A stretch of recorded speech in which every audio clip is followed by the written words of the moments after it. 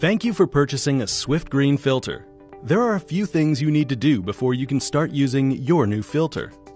Before installation, you must soak your new filter in water for 15 minutes before installing it in your fridge. This removes air from the carbon block.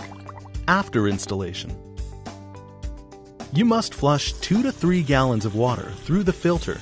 This removes any air and black carbon particles that may be present. The flow may sputter until the filter is full.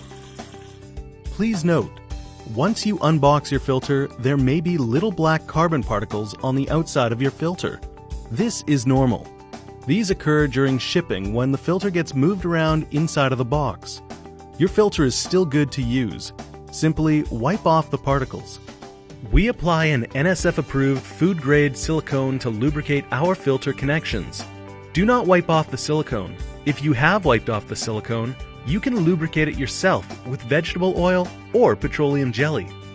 Our filters are designed with a tighter connection between the filter and the adapter in your fridge. You may require more leverage to properly secure the filter. Troubleshooting. My filter is not dispensing water. Why? A. If you haven't already, soak the filter for 15 minutes and then try reinstalling it. B. Make sure you push the new filter into the receiver and firmly turn it to the right. Refer to your installation guide if your filter does not install this way. C.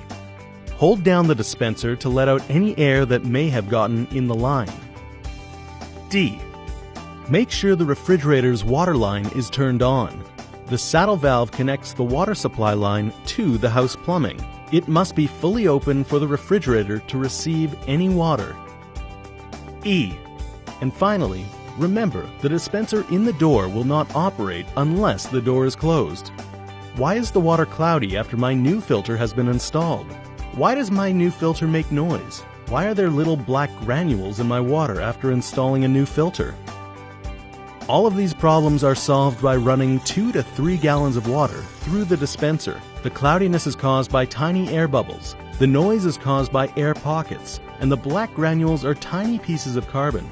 Running water through the dispenser will flush out the air pockets, air bubbles, and any loose carbon particles from the filter. Why does my water dispenser drip water? A few drops are normal, but if the dispenser drips water constantly, it could be a water valve problem and should be checked out by a service technician. Thank you for choosing Swift Green Filters.